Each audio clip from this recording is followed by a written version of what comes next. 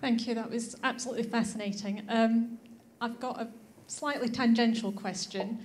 In the study of the ponytail and its movement up and down, can the findings and conclusions from that work be translated, or does it relate in any way to the movement of ships on water, or, for example, the movement of people on the wobbly bridge outside the Tate?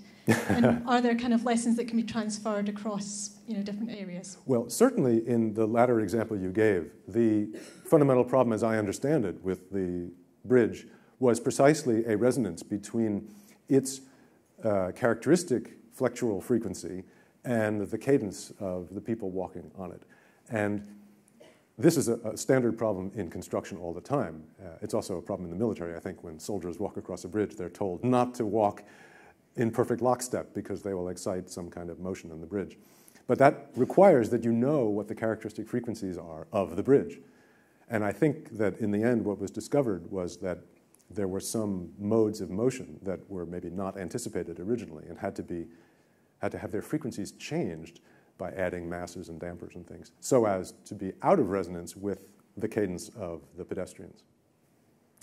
About ships, I would say I know less, but there might be issues, for instance, if you think about a swimming pool on a cruise ship, the back and forth motion of the ship will, of course, set in motion the surface of the swimming pool, and you can get sloshing. That's another example of parametric excitation. And another Ig Nobel Prize was actually awarded to someone who studied the properties of walking with a cup of coffee. Because as you walk, you, of course, excite the surface up and down, and it starts sloshing. And so what's the right frequency to walk so you don't spill your coffee? Very important problems.